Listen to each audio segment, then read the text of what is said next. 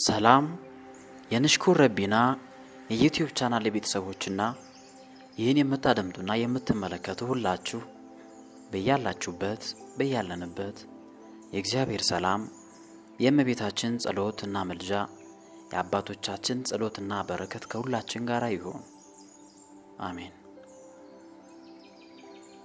ዛሬ ስለ ተስፋ ጥቂት ነገር እንነጋገራለን። ተስፋ ዛሬ አሁን ሆነን ነገ መልካም እንደሚሆን የምናይበት መነጽር ነው። ተስፋ ከሌለው የድሎት መሳይ ህይወት ተስፋ የተመላበት ህይወት የላቀ ነው። ክርስቲያኖች መከራ ከቶም ተስፋ ያስቆርጣቸውም። በህይወታችን ተስፋ እንዳይኖረን ተስፋ እንድንቆርጥ የሚያደርጉ ብዙ ነገሮች ይኖራሉ። ጠላት ዲያብሎስ በሰዎችም በሁኔታዎችም ሆኖ ተስፋ እንድንቆርጥ ሾክ ይለናል። ነገ የኛ እንዳይደለም ህይወትህ አብቅቶለታል፣ ህይወትሽ አክትሞለታል፣ ጨለማ ወርሶታል ይለናል። በፍጹም ይህን ድምጽ እንዳንሰማ ተስፋ የሚያስቆርጡን ከጀመርነው መንገድ በፍጹም ሊመልሱን አይችሉም። ምናልባት ትምህርት ጀምረን ንግድ ጀምረን ትዳር ወይም ፍቅርን ጀምረን ኑሮ ጀምረን ሌላም ጉዳይ ጀምረን ሊሆን ይችላል። በአጋጣሚ ነገሮች እንዳሰብናቸው ባይሄዱ ቀኑ ጨለማ ቢመስለን ነገ መልካም ይሆናል። ዛሬ ይሄ ከፊታችን የምናየው መከራ እንደሌለ ይሆናል። ነገሮች አልሳኩልን ሲሉ ተስፋችን ወደ መሟጠጡ ሲቃረብ እነዚህን የመጽሐፍ ቅዱስ ክፍሎችን እንመልከት። ያኔ ተስፋችን ይለመልማል። ወደ ቤተክርስቲያን እንሂድ። ከሰው ሳይሆን ከእግዚአብሔር የሆነውን ይህን የእግዚአብሔር ቃል እንስማ። ያኔ ተስፋችን ይለመልማል። ከዚህ በመቀጠል ከመጽሐፍ ቅዱስ ክፍል ስለ ተስፋ ጥቂት ነገር ይዤላችሁ ቀርቤያለሁ። እንደሚከተለው አቀርባለሁ። ተስፋ አደርጋለሁ ይህን የመጽሐፍ ቅዱስ ቃል ብትመለከቱት ወይም ብታደምጡት ተስፋችሁ ይለመልማል። በተስፋ መቁረጥ ውስጥ ብትሆኑም እንኳን ተስፋችሁ እንደሚመጣ ተስፋ አደርጋለሁ። እስከ ፍጻሜው እንድታደምጡ በእግዚአብሔር ስም ጋብዛለሁ።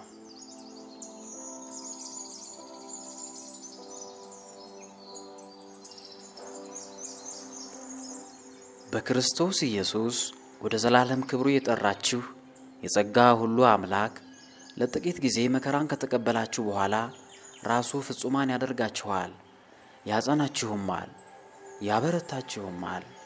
አንደኛ ጴጥሮስ ምዕራፍ 5 ቁጥር 10። ተስፋ የሰጠው የታመነ እንደሆነ ስለቆጠረች ሳራ ራሷ ደግሞ እድሜዋ እንኳን ካለፈ በኋላ ዘርን ለመጽነስ ኃይልንም በእምነት አገኘች። ዕብራውያን ምዕራፍ 11 ቁጥር 11። አላውቅህምን? አልሰማህምን?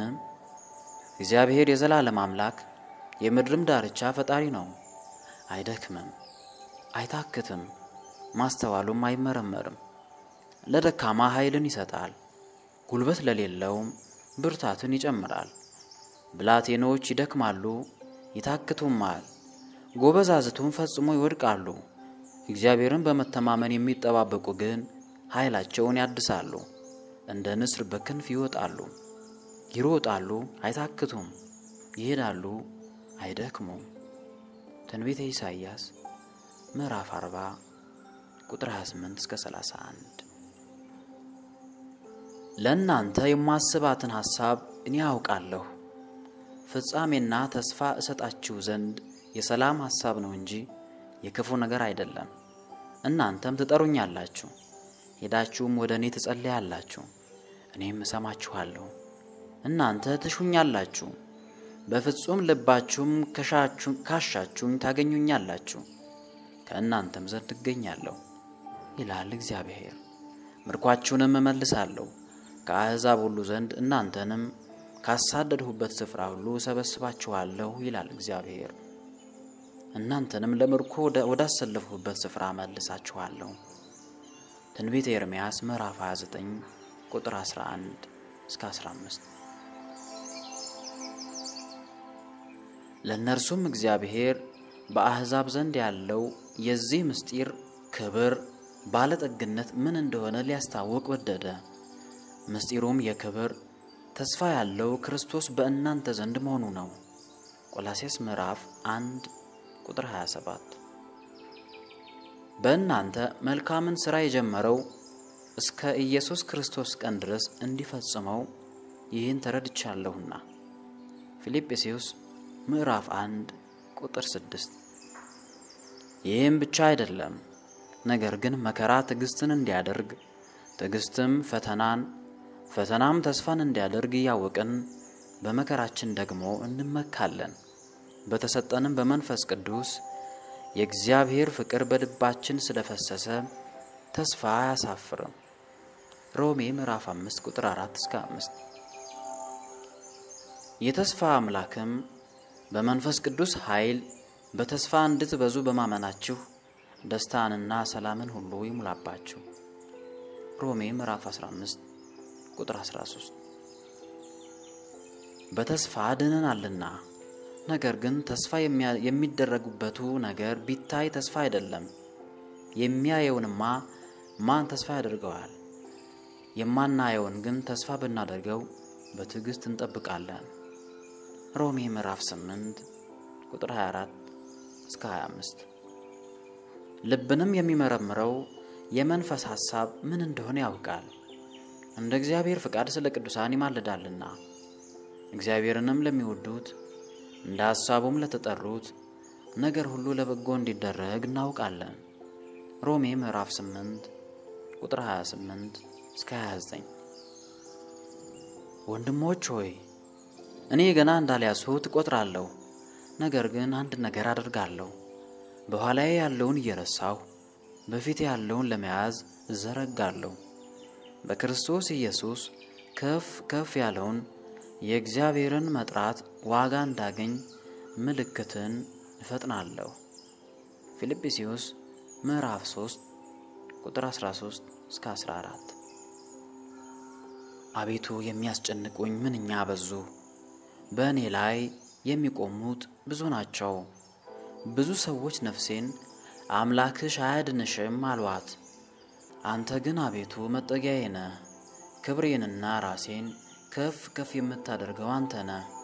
በቃሌ ወደ እግዚአብሔር እጮኻለሁ፣ ከተቀደሰ ተራራውም ይሰማኛል።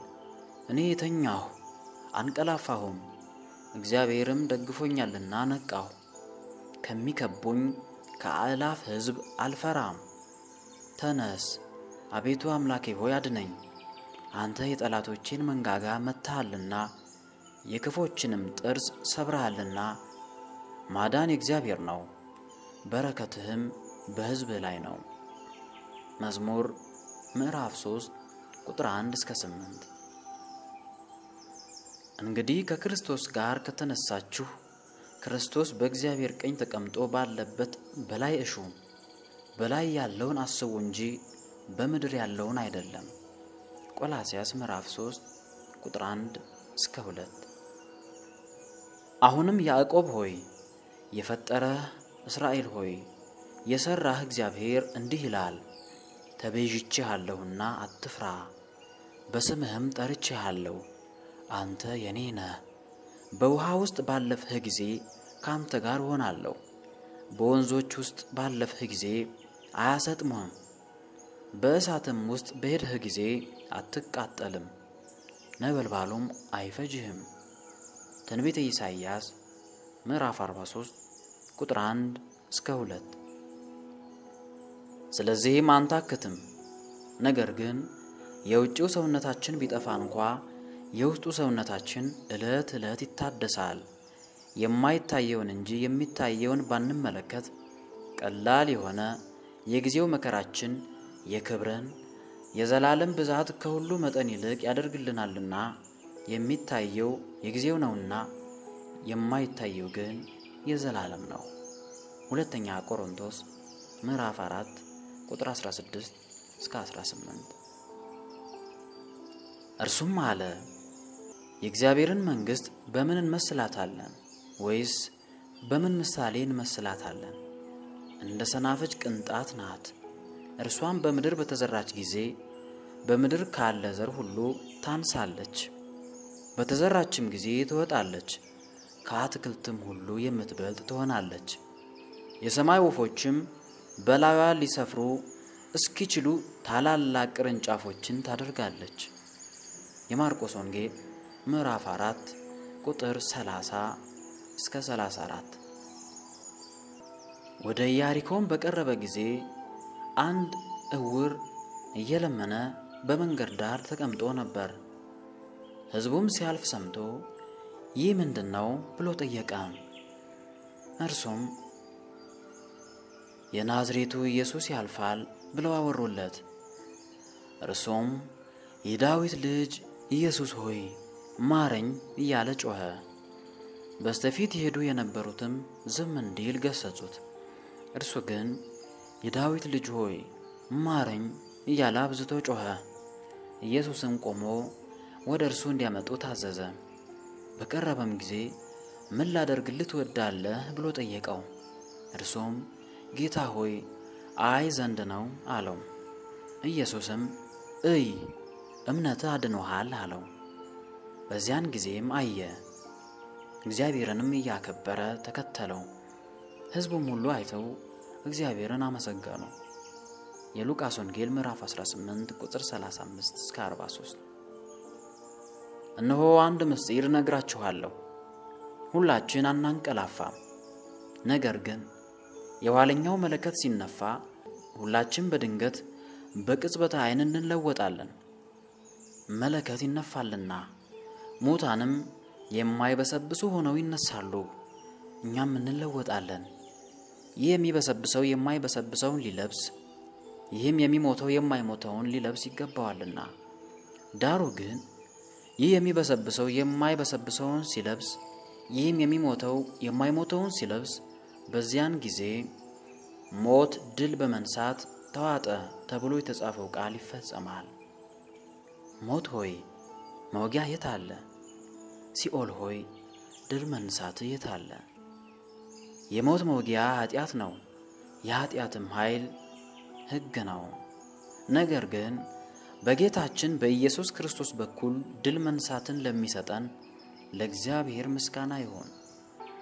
ስለዚህ የተወደዳችሁ ወንድሞቼ ሆይ ድካማችሁ በጌታ ከንቱ እንዳይሆን አውቃችኋልና የምትደላደሉ የማትነቃነቁም የጌታም ሥራ ሁል ጊዜ የሚበዛላችሁ ሁኑ። አንደኛ ቆሮንቶስ ምዕራፍ 15 ቁጥር 51 እስከ 59። ኢያሱም እግዚአብሔር በምትወጓቸው በጠላቶቻችሁ ሁሉ ላይ እንዲህ ያደርጋልና አትፍሩ፣ አትደንግጡ፣ ጽኑ፣ አይዟችሁ አላቸው። መጽሐፈ ኢያሱ ምዕራፍ 10 ቁጥር 25። እንግዲህ ተስፋዬ ወዴት ነው?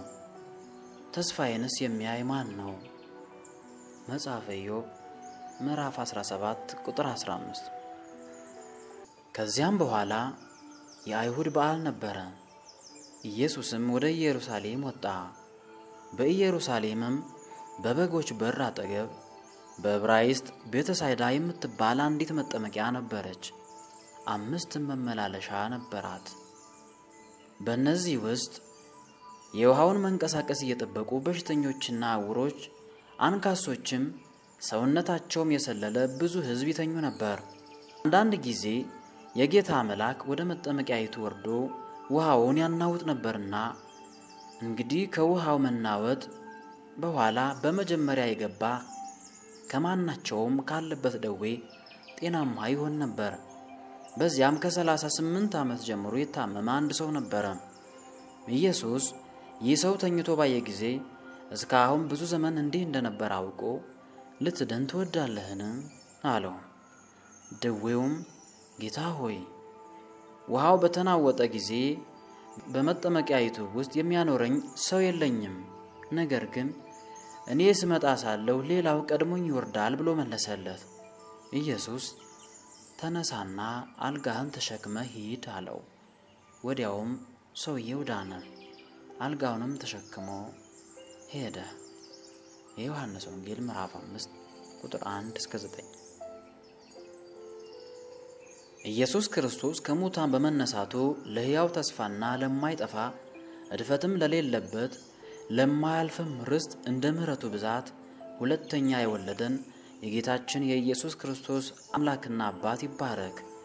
ይህም ርስት በመጨረሻው ዘመን ይገለጥ ዘንድ ለተዘጋጀ መዳን በእምነት በእግዚአብሔር ኃይል ለተጠበቃችሁ ለእናንተ በሰማይ ቀርቶላችኋል።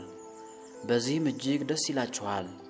ነገር ግን በእሳት ምንም ቢፈተን ከሚጠፋው ወርቅ ይልቅ አብልጦ የሚከብር የተፈተነ እምነታችሁ ኢየሱስ ክርስቶስ ሲገለጥ ለምስጋና ለክብር ለውዳሴ የሚገኝ ዘንድ አሁን ለጥቂት ጊዜ ቢያስፈልግ በልዩ ልዩ ፈተና አዝናችኋል። አንደኛ ጴጥሮስ ምዕራፍ 1 ቁጥር 3 እስከ 6። ተስፋም ስላለህ ተዘለህ ትቀመጣለህ፣ በዙሪያ ትመለከታለህ፣ በድህነትህም ታርፋለህ፣ ትተኛለህ፣ የሚያስፈራህም የለም። ብዙ ሰዎችም ልመና ያቀርቡልሃል። መጽሐፈ ኢዮብ ምዕራፍ 11 ቁጥር 18 እስከ 19። የዘላለም ሕይወት እንዳላችሁ ታውቁ ዘንድ በእግዚአብሔር ልጅ ስም ለምታምኑ ይህን ጽፌላችኋለሁ። በእርሱ ዘንድ ያለን ድፍረት ይህ ነው፣ እንደ ፈቃዱ አንዳች ብንለምን ይሰማናል። የምንለምነውንም ሁሉ እንዲሰማልን ብናውቅ ከእርሱ የለመነውን ልመና እንደተቀበልን እናውቃለን። አንደኛ ዮሐንስ ምዕራፍ 5 ቁጥር 13 እስከ 14። ወዳጆች ሆይ አሁን የእግዚአብሔር ልጆች ነን። ምንም እንደምንሆን ገና አልተገለጠም። ዳሩ ግን ቢገለጥ እርሱ እንዳለ እናየዋለንና እርሱን እንድንመስል እናውቃለን። በእርሱም ይህን ተስፋ የሚያደርግ ሁሉ እርሱ ንጹሕ እንደሆነ ራሱን ያነጻል። አንደኛ ዮሐንስ ምዕራፍ 3 ቁጥር 2 እስከ 3። ያልጠፋነው ከእግዚአብሔር ምሕረት የተነሳ ነው፣ ርኅራኄው አያልቅምና። ሰቆቃወ ኤርምያስ ምዕራፍ 3 ቁጥር 22። አምላክህ እግዚአብሔር እርሱ በፊትህ ያልፋል፣ እርሱ እነዚህን አሕዛብ ከፊትህ ያጠፋቸዋል፣ ትወርሳቸውም አለ። እግዚአብሔርም እንደተናገረ ኢያሱ በፊትህ ይሻገራል። እግዚአብሔርም ባጠፋቸው በአሞራውያን ነገሥታት በሴዎንና በአግ በምድራቸውም እንዳደረገ ያደርግባቸዋል። እግዚአብሔርም በፊታችሁ አሳልፎ ይጥላቸዋል። እንዳዘዝኋችሁም ትእዛዝ ሁሉ ታደርጉባቸዋላችሁ። ጽኑ፣ አይዟችሁ፣ አትፍሩ፣ ከፊታቸውም አትደንግጡ። አምላክህ እግዚአብሔር እርሱ ካንተ ጋር ይሄዳል፣ አይጥልህም፣ አይተውህም። ሙሴም ኢያሱን ጠርቶ በእስራኤል ሁሉ ፊት አንተ ከዚህ ሕዝብ ጋር እግዚአብሔር ለአባቶቻቸው እንዲሰጥ ወደ ማለላቸው ምድር ትገባለህና እርሷንም ለነርሱ ታወርሳለህና ጽና፣ አይዞህ፣ በፊትህ የሚሄድ እርሱ እግዚአብሔር ነው፣ ካንተ ጋር ይሆናል፣ አይጥልህም፣ አይተውህም፣ አትፍራ፣ አትደንግጥ አለው። ኦሪት ዘዳግም ምዕራፍ 31 ቁጥር 3 እስከ 8። እግዚአብሔርን በመተማመን የሚጠባበቁ ግን ኃይላቸውን ያድሳሉ፣ እንደ ንስር በክንፍ ይወጣሉ፣ ይሮጣሉ አይታክቱም፣ ይሄዳሉ አይደክሙም። ትንቢተ ኢሳይያስ ምዕራፍ 40 ቁጥር 31። እምነትም ተስፋ ስለምናደርገው ነገር የሚያረጋግጥ የማናየውንም ነገር የሚያስረዳ ነው። ዕብራውያን ምዕራፍ 11 ቁጥር 1። እኔ ሰምቻለሁ፣ ልቤም ደነገጠብኝ፣ ከድምፁ የተነሳ ከንፈሮቼ ተንቀጠቀጡ። መንቀጥቀጥ ወደ አጥንቶቼ ውስጥ ገባ፣ በስፍራዬ ሆኜ ተናወጥሁ። በሚያስጨንቁን ሕዝብ ላይ እስኪመጣ ድረስ የመከራን ቀን ዝም ብዬ እጠብቃለሁ። ምንም እንኳን በለስ ባታፈራ፣ በወይንም ሐረግ ፍሬ ባይገኝ፣ የወይራ ሥራ ቢጎድል፣ እርሾችም መብልን ባይሰጡ፣ በጎች ከበረቱ ቢጠፉ፣ ላሞችም በጋጡ ውስጥ ባይገኙ፣ እኔ ግን በእግዚአብሔር ደስ ይለኛል፣ በመድኃኒቴ አምላክ ሐሴት አደርጋለሁ። ጌታ እግዚአብሔር ኃይሌ ነው፣ እግሮቼን እንደ ዋላ እግሮች ያደርጋል፣ በከፍታዎችም ላይ ያስሄደኛል። ትንቢተ ዕንባቆም ምዕራፍ 3 ቁጥር 16 እስከ 19።